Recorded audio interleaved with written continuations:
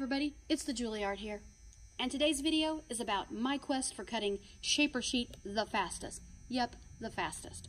Now, normally I would cut shaper sheet with a pair of scissors, a rotary tool, or an X-Acto knife, and in my case, yeah, a scalpel. I love danger.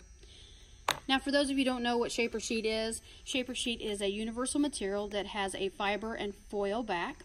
The fibered side allows us to adhere plasters, resins, glues, concrete, paint, and you can lock those shapes in with those materials that get hard. But anyway, if you're cutting this material regularly, or like multiple cuts or multiple pieces to create a painting, or you're doing a model scenery and you need to cut much larger pieces distance, scissors, it can be tiring. Your hands can start to get really sore, and I cut a lot of it. So I shared with you that I use scissors. I shared with you that I use a utility knife for that, or I use a rotary cutter.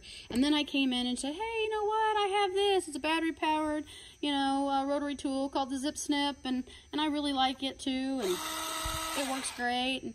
And then I remembered, when I used to make costumes a lot, I had a pair of battery-powered shears. Yep, battery-powered shears. And then I got to thinking, do I really want to cut shaper sheet with a metal and a fiber, and not just keep them for my fabric?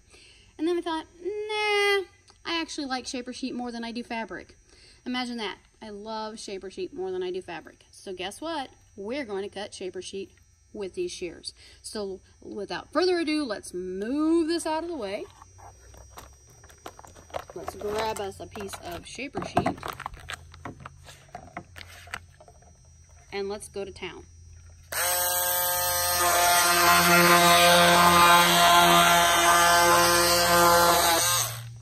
Woohoo!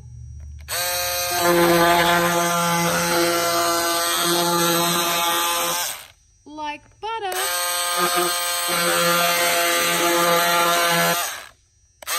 Look at that curve. Yeah, keep your fingers back.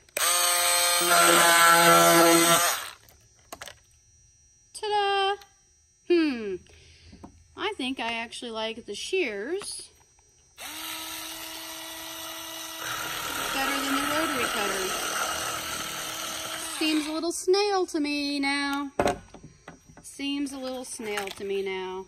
I told you I'm kind of impatient. Oh yeah. You've seen it here. Battery-powered shears. Rechargeable. Cutting shaper sheet. The perfect pair. Hey, thanks for tuning in. Have a good day. Bye.